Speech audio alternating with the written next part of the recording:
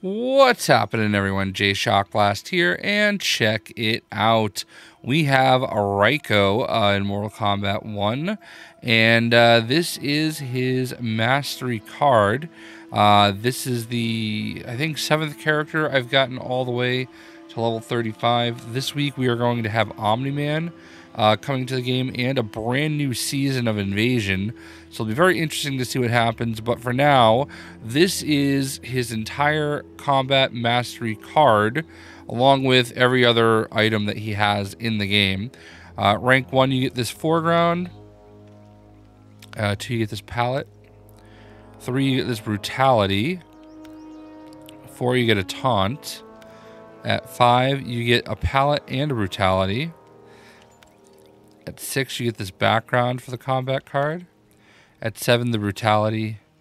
At 8, a taunt. At 9, you get this helmet, which is kind of interesting. At 10, you get a palette and a brutality. 11, this combat card foreground. Taunt at 12. Some very useful character art at 13. At 14, like everybody else, you get his second fatality.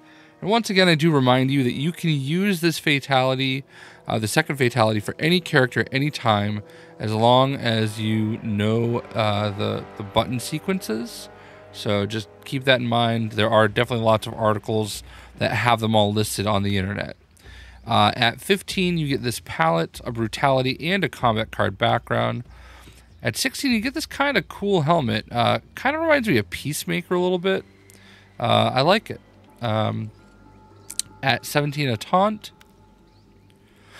18, a palette. And this is a newer kind of skin that you get. And I like this one a lot, actually. At 19, another cool helmet. He really has some cool gear.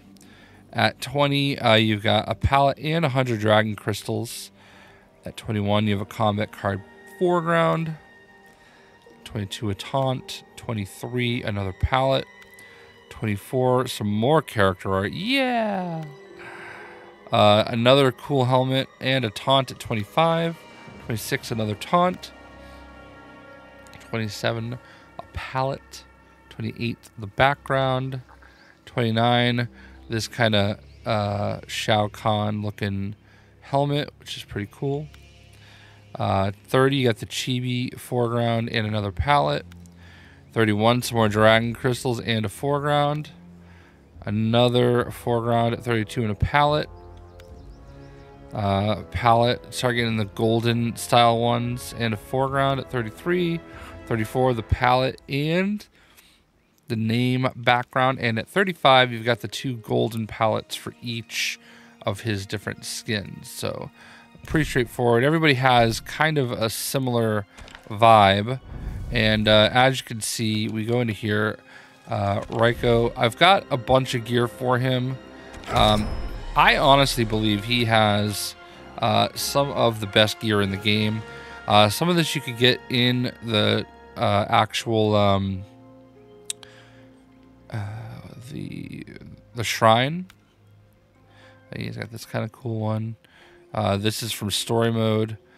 Here's your character. I don't know. It actually kind of looks like Orn from Aquaman's little brother. Then you got this right here, Dressed to Kill.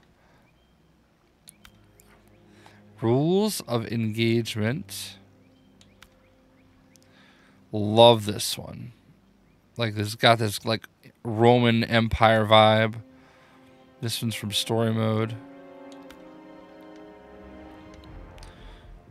I feel like he's really like lucky and has some of the best gear in the game, and I do kind of wish that it was something that every character had the ability. Like, I feel like it's a step down from last game, Mortal Kombat 11, where you could change a lot of looks. But there's also something about this that reminds me of like Triple H. Time to play the game. Yeah, dun dun dun dun dun dun. All right, it's my best Motorhead impression. Anyway, with palettes, so we've got 10 for each. Some of these did come from the seasonal store. We'll start with this one. I don't love this one, even though it does actually really look good. All right, I don't like it, but it looks good. It's a cool vibe. I'm just not into the whole leather strap showing the abs, showing the man boobs, all that good stuff. But love the Roman gladiator vibe.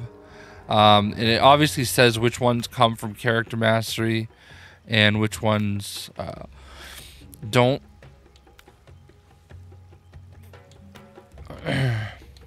Like this one right here obviously came from the seasonal store, as did this one. And I do love those colors. Those colors work really well. So, and there's the gold one from character mastery. I do like this one a lot more. And for a long time, I actually was using this one because the only way you could get it was with the stuff from the store. But man, these look good.